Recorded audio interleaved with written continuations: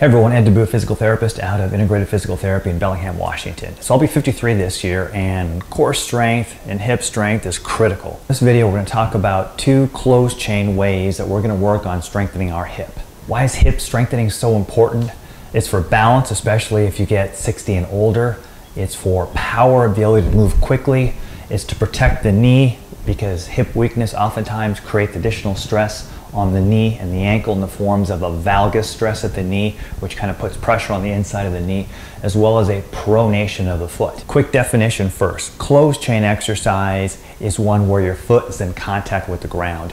An open chain exercise for the hip might be something like a clamshell where you're laying on your side and you're lifting up your leg. Open chain exercises are okay, but closed chain exercises, I feel, give us more bang for our buck. So if you're able to tolerate closed chain exercises for your hip, add one or both of these into the mix and see how you do. All right, let's get started.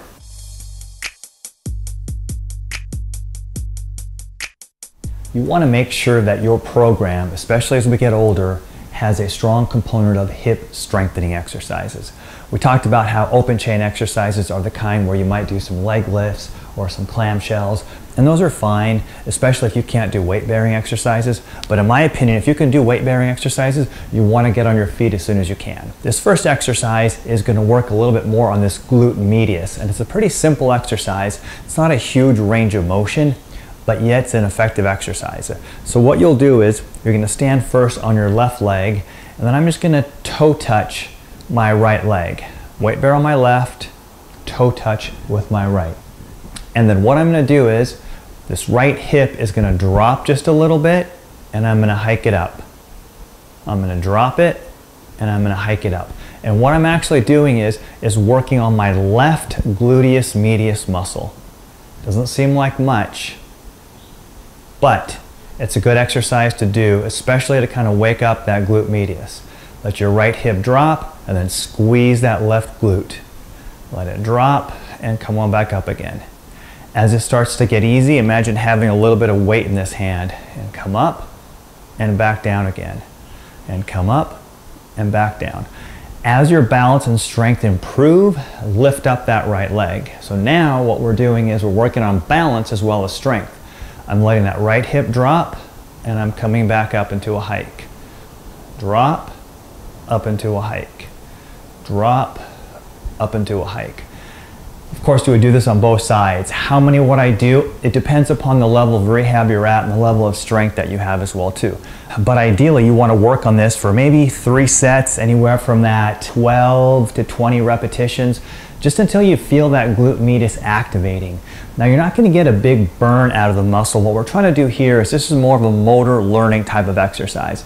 It's almost like we're trying to wake up that muscle again after it's been dormant for whatever reason. It could be surgery, it could have been a hip injury. It doesn't matter. There's a lot of things that can kind of give us what we call a motor sensory amnesia, where the muscle kind of forgets how it's supposed to act. The second exercise is a little bit harder, and it's geared a little bit more towards the glute max. So the glute medius was a little bit out to the side. The glute max is the one that we're most familiar with, and that is basically our derriere muscle. So I'll show it to you from both positions.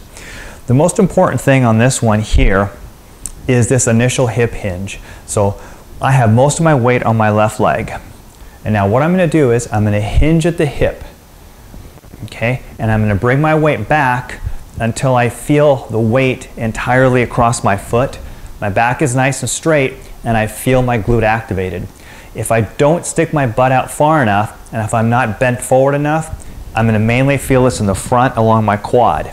I want to feel it in my glute. So you really have to bend forward. Think about a speed skater and how low they get. Now once I'm here, I adjust my weight until I feel the weight back here on my heel and my glute activated. Once my glute is activated here on the left side, I'm going to toe touch, nice and slow. And as I do this, you're going to get a nice burn in this left hip. If you're feeling it more in your knee or your quad, that means you're not bent over far enough. So once again, reposition yourself. Hip hinge, back is flat, drive your hips out. You're going to feel like you're falling back.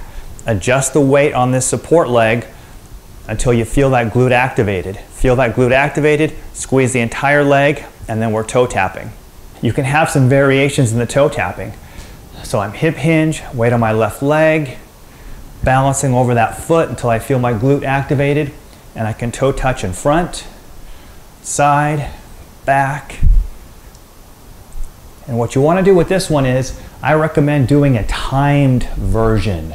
So like 3 30-second intervals, and you'll really feel that glute muscle working. As you do your glute exercises, as with any exercise, if you notice that one side is a little bit weaker than the other, make sure you give that side a little bit more work so eventually they kind of equal out in strength. Those are a couple easy, basic, but effective exercises that you can add into your hip strengthening mix. If you have any questions, leave it down below.